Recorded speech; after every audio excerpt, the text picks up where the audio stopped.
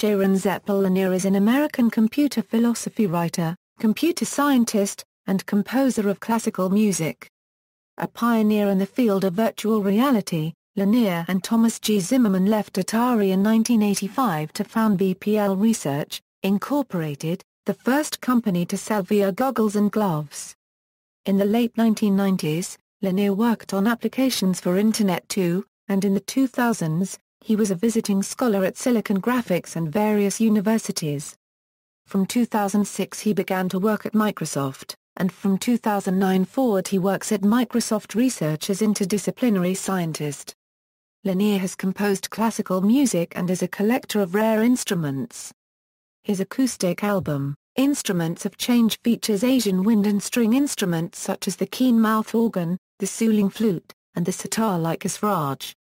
Lanier was the director of an experimental short film, and teamed with Mario Grigorov to compose the soundtrack to the documentary film, The Third Wave. In 2010, Lanier was nominated in the Time 100 list of most influential people. Early life and education. Born Jaron Zepel Lanier in New York City, Lanier was raised in Missoula, New Mexico. Lanier's mother and father were Jewish immigrants from Europe. His mother was a concentration camp survivor from Vienna and his father's family had emigrated from Ukraine to escape the pogroms. When he was 9 years old, his mother was killed in a car accident. He lived in tents for an extended period with his father before embarking on a 7-year project to build a geodesic dome home that he helped design. At the age of 13, Lanier convinced New Mexico State University to let him enroll.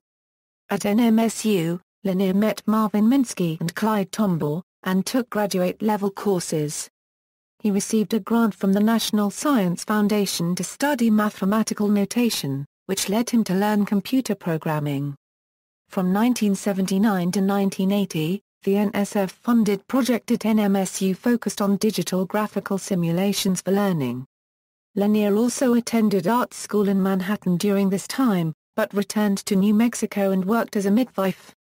The father of a baby he helped deliver gave him a car as a gift. Lanier drove the car to Los Angeles to visit a girl whose father happened to work in the physics department at the California Institute of Technology, where Lanier met and conversed with Richard Feynman and Murray Gell-Mann. Atari Labs, VPL Research, in California, Lanier worked for Atari, where he met Thomas Zimmerman, inventor of the data glove. After Atari Incorporated was split into two companies in 1984, Lanier became unemployed. The free time enabled him to concentrate on his own projects, including VPL, a post-symbolic visual programming language. Along with Zimmerman, Lanier founded VPL Research, focusing on commercializing virtual reality technologies. The company prospered for a while, but filed for bankruptcy in 1990. In 1999, Sun Microsystems bought VPL's virtual reality and graphics-related patents. Internet 2, visiting scholar, from 1997 to 2001, Lanier was the chief scientist of Advanced Network and Services, which contained the engineering office of Internet 2, and served as the lead scientist of the National Teal Immersion Initiative, a coalition of research universities studying advanced applications for Internet 2. The initiative demonstrated the first prototypes of teal immersion in 2000 after a 3-year development period. From 2001 to 2004, he was visiting scientist at Silicon Graphics Incorporated, where he developed solutions to core problems in telepresence and teal immersion. He was also visiting scholar with the Department of Computer Science at Columbia University, a visiting artist with New York University's Interactive Telecommunications Program, and a founding member of the International Institute for Evolution and the Brain. Philosophy, criticism of Web 2.0. Equals 1/2 of a manifesto equals, in 1/2 a manifesto, Lanier criticizes the claims made by writers such as Ray Kurzweil, and opposes the prospect of so-called cybernetic totalism, which is a cataclysm brought on when computers become ultra-intelligent masters of matter and life. Lanier's position is that humans may not be considered to be biological computers, that is, they may not be compared to digital computers in any proper sense, and it is very unlikely that humans could be generally replaced by computers easily in a few decades, even economically. while transistor count increases according to Moore's law, overall performance rises only very slowly. According to Lanier, this is because human productivity in developing software increases only slightly, and software becomes more bloated and remains as error-prone as it ever was. Simply put, software just won't allow it. Code can't keep up with processing power now, and it never will. At the end he warns that the biggest problem of any theory is not that it is false, but when it claims to be the sole and utterly complete path to understanding life and reality. The impression of objective necessity paralyzes the ability of humans to walk out of or to fight the paradigm and causes the self-fulfilling destiny which spoils people. Post-symbolic communication equals, some of Lanier's speculation involves what he calls post-symbolic communication.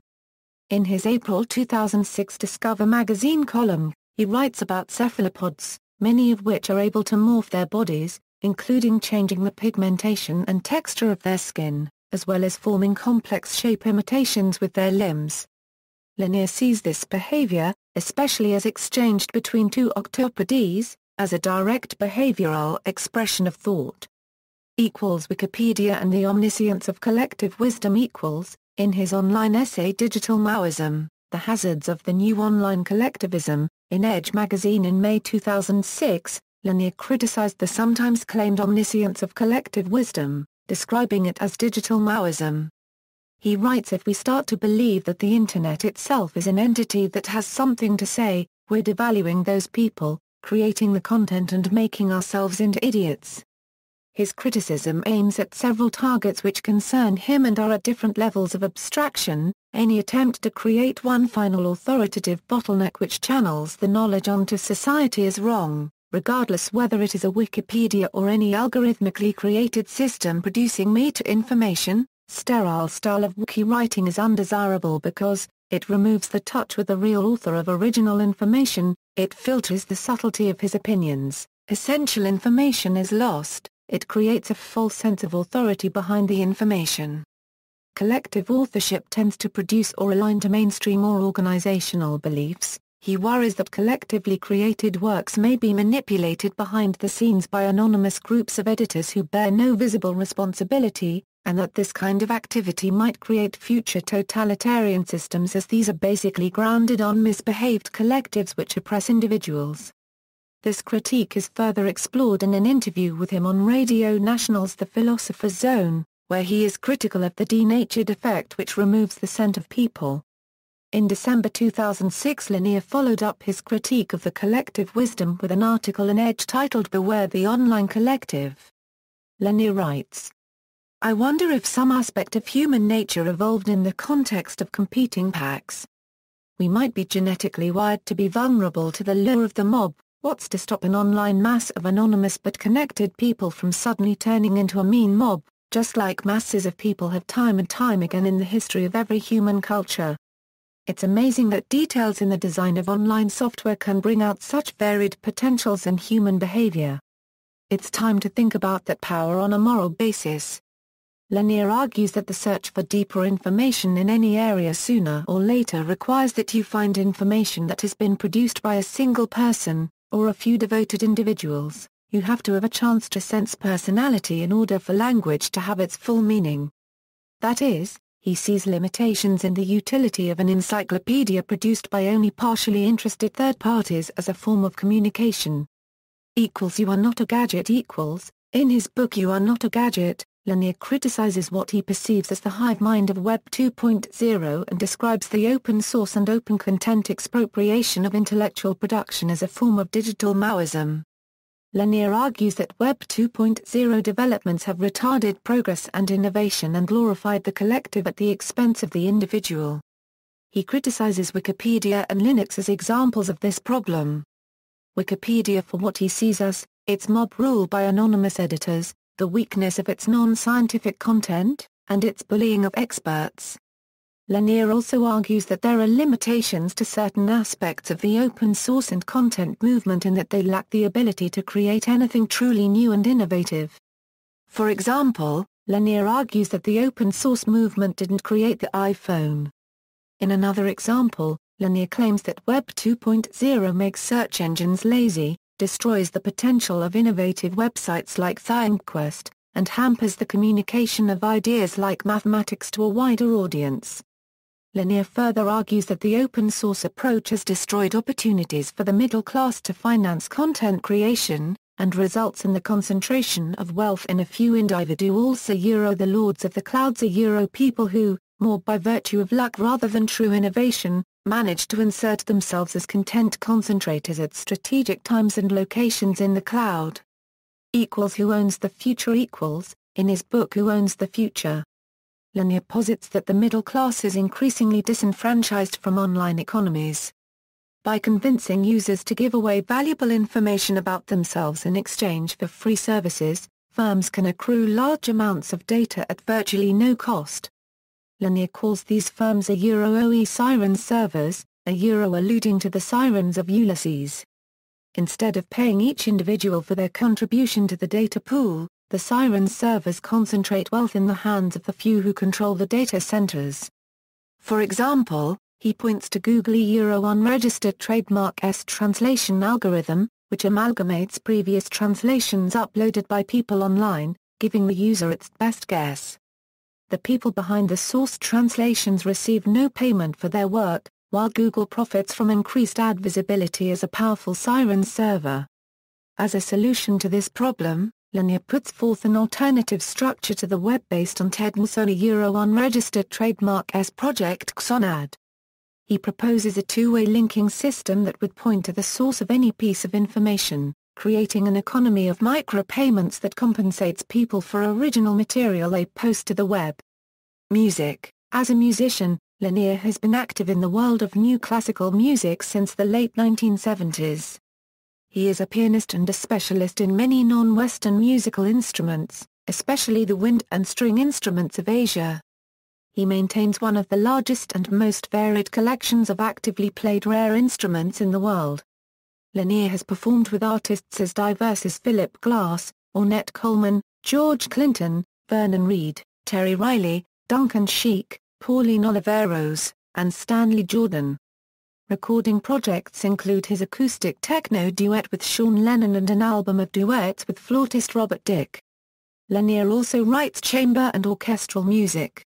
Current commissions include an opera that will premiere in Busan, South Korea, and a symphony for Amelia, premiered by the Bach Festival Society Orchestra and Choir in Winter Park, Florida, in October 2010.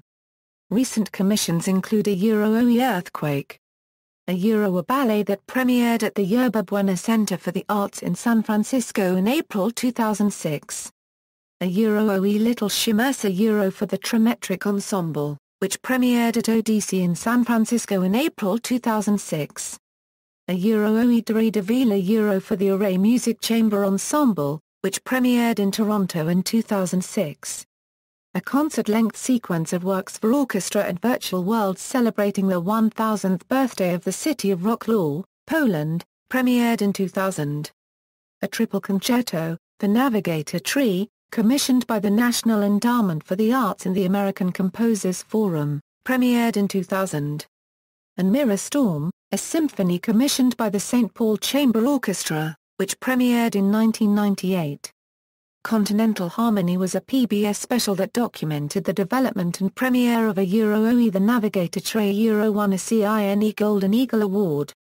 In 1994, he released the classical music album Instruments of Change on Point Music Polygram Records. The album has been described as a Western exploration of Asian musical traditions by Stephen Hill on The Crane Flies West of Hearts of Space. Lanier is currently working on a book Technology and the Future of the Human Soul, and a music album Proof of Consciousness, in collaboration with Mark Deutsch. Lanier's work with Asian instruments can be heard extensively on the soundtrack of 3 Seasons, which was the first film ever to win both the Audience and Grand Jury Awards at the Sundance Film Festival. He and Mario Grigorov scored a film called The Third Wave, which premiered at Sundance in 2007. He is working with Terry Riley on a collaborative opera to be titled Bastard, the First. Lanier has also pioneered the use of virtual reality in musical stage performance with his band Chromatophoria, which has toured around the world as a headline act in venues such as the Monterey Jazz Festival. He plays virtual instruments and uses real instruments to guide events in virtual worlds. In October 2010, Lanier collaborated with Rollins College and John V. Sinclair's Bach Festival Choir and Orchestra for his worldwide premiere of Symphony for Amelia. Lanier contributed the afterword to Sound Unbound, sampling digital music and culture edited by Paul D. Miller aka DJ Spooky. In 1999 Lanier published a New York Times opinion piece titled Piracy is Your Friend, in which he argued that the record labels were a much bigger threat to artists than piracy. In 2007 he published a mea culpa sequel to it in the same newspaper. Memberships. Lanier has served on numerous advisory boards, including the Board of Counselors of the University of Southern California, Medical Media Systems, Microdisplay Corporation, and NY3D. In mid-1997, he was a founding member of the National Teal Immersion Initiative, an effort devoted to utilizing computer technology to give people who are separated by great distances the illusion that they are physically together. Lanier is a member of the Global Business Network, part of the Monitor Group. In the media, he has appeared in several documentaries, including the 1992 Danish television documentary Computer Billeder Oppfordring til Virkeligheden, the 1995 documentary Synthetic Pleasures, and the 2004 television documentary Rage Against the Machines. Lanier was credited as one of the miscellaneous crew for the 2002 film Minority Report. Lanier stated that his role was to help make up the gadgets and scenarios. Lanier has appeared on The Colbert Report and Charlie Rose.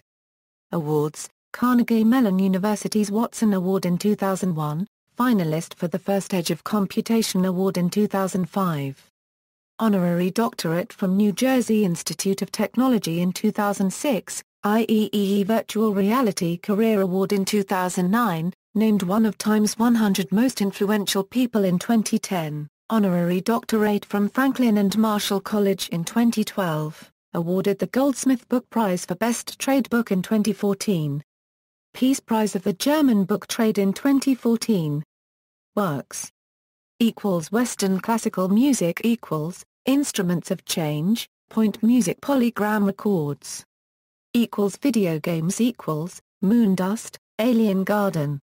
Books Information is an Alienated Experience, Basic Books, 2006. ISBN 0-465-03282-6. You Are Not a Gadget, A Manifesto, New York, Alfred A. Knopf, 2010, ISBN 978-1-84614-341-0. Who Owns the Future?